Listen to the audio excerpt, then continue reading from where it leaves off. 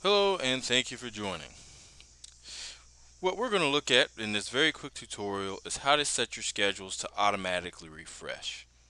What refreshing does is automatically pull the latest information from your Crystal report in terms of format, headers, all those things. It's especially helpful if you make frequent changes to your Crystal report and you want to make sure that CRD always runs the newest version of it. First, you can actually set it by going directly in a specific schedule, go to the Report Options section, and then check this box. That way, the schedule will be automatically refreshed before it executes every single time. Another way to access it is in the System Monitor.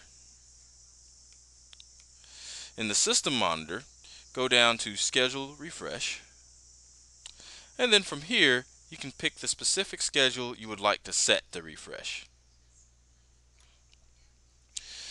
From there, you can pick the specific day or time or frequency that you want the schedule to be refreshed. Once you're happy with it and you've added all your schedules, you're all set. And that schedule will always be refreshed once a year, once a day, forever how many years, months, days, weeks that you need the interval to go, and you'll always have the latest version of the report whenever it runs. Perfect. Well, thank you very much for joining. Bye for now.